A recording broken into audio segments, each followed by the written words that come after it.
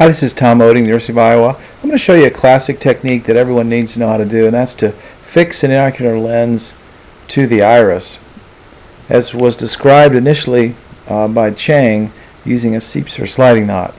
First, you make paracenteses, which are easily accessible and oriented towards the iris at 3 and 9 o'clock, because this is where we're going to fix the IOL.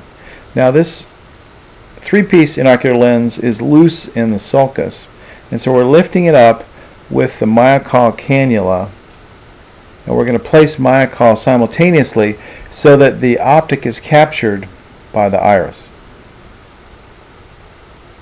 And now we're going to place this long curved needle, a CTC 6L needle with 10O prolene. We're going to go through the cornea, we're going to go through the iris underneath the haptic, and then we're going to come back up underneath the haptic, through the iris, and then out through the cornea. It doesn't really matter where you come out.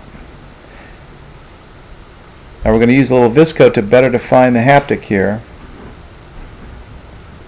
And we're going to go through the cornea again, through the iris, underneath the haptic, back out through the iris again, and then come out through the cornea. It doesn't matter where you come out.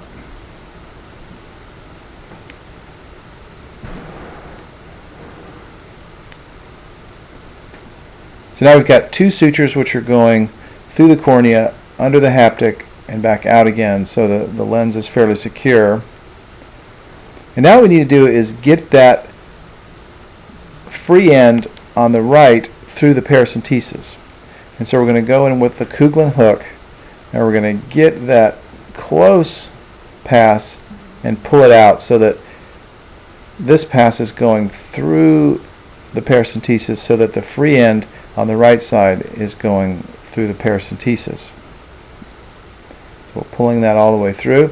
So now we have a pass which goes through the paracentesis, and the other pass goes out where it came out initially.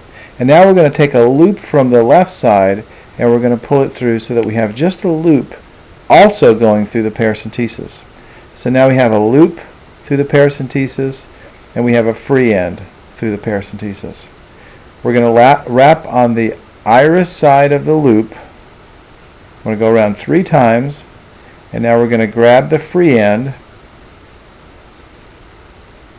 And so now as we pull the free end through that wrapped suture and pull on the other free end on the left, the knot will go inside the eye and will come down tight, tying the iris to the haptic.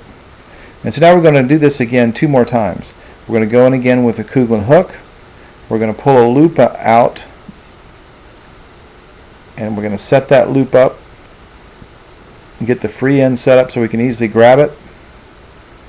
And now we're going to wrap the suture around the forceps. I'm going to go around 2 times here, getting the free end in the forceps, pulling it through the loops of suture, and then pulling the 2 free ends on either side so that the knot goes down inside the eye.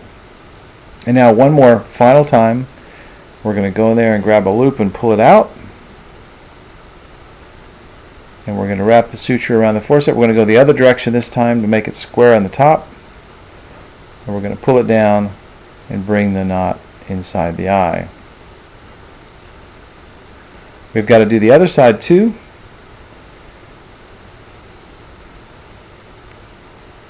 And we're going to do the same thing on the other side, but we're only going to show a bit of it. So we're going to go 3, I usually go 3-2-2 or 3-2-1. Here you can go, we did the other side. Now we're going to use some Duet scissors to try to cut this suture right at the knot. And now for the most fun of all, where we have to trust that our work actually worked, that this actually is sutured to the iris, we're going to use a Kugeln hook, and we're going to push that optic back behind the iris. And initially there's a fair amount of oval nature to the iris, but often this works itself out a bit. And you can see that here, after we've filled up the eye with BSS, that the iris is much more round. Well, this is Tom Oetting at the University of Iowa. I hope this is useful for you to see how to use 10-0 prolene to secure the iris to an inocular lens. Thank you very much.